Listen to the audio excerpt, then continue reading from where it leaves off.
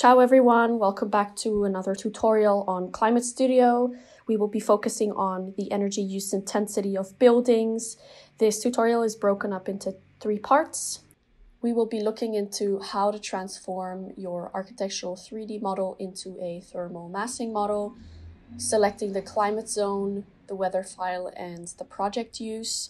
Then also defining the zones, windows, shading elements, and ground boundaries. And lastly, adjusting some of the settings before running the baseline, and then later on, all of the upgrades. So the first thing you want to do is reduce your architectural 3D model, which is very detailed, into a thermal model. This you can achieve by looking at your floor plan layout and changing that into core and perimeter zones. First, you have the core zones in red, the perimeter zones in pink, the windows in dark blue, and all of the other shading elements in gray.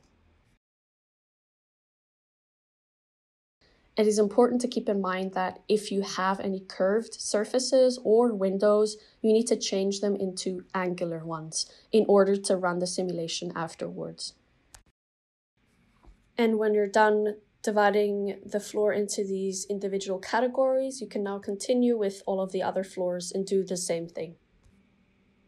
Make sure to check that all of the zones below the top floor are in contact with each other, or else the simulation might assume that it's not a ceiling but rather a roof, and that would falsify the simulation results.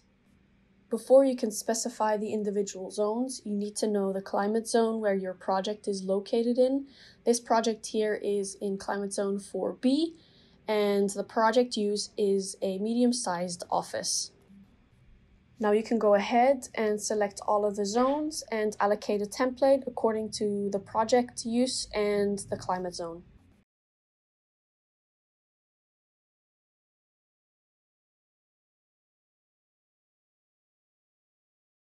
And make sure that the correct weather file is selected according to the location of your project. The windows are pretty simple. You need to create window surfaces, and just keep in mind also here, change curved window surfaces into angular ones, and then you can add them to the list as well. As soon as you add the windows to the overall list, the corresponding zones will recognize the windows that are in contact with one of the sides of the zones, and this will result in the windows being added as a subfolder to the specific zone. It sometimes can happen that some of the windows are not recognizable, and this will show up in the Invalid Objects tab. You can select the window and then see where it's located, and mostly it's because of either the window is not in contact with the surface, or for example that it's overlapping with 2 zones.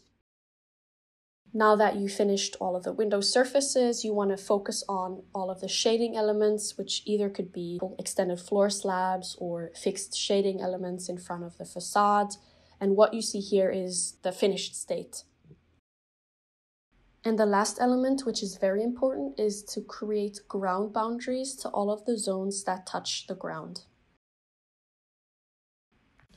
The reason for that is if you don't allocate that surface, your EUI result will significantly change because the simulation assumes that that zone at the very bottom, which is actually touching the ground, is now free floating, which will then result in a higher heating load. Before you can run the simulation, you need to check some of the zone settings. You click on the Edit button on the side. If you stay on the Loads tab, you can see there's one section called People Density. That density is still set as a default, and you want to change that according to the project size, but also the amount of employees or people who will be working or living in your building.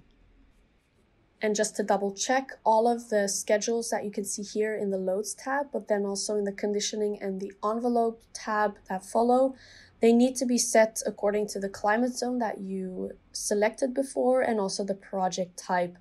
But normally this should be set already.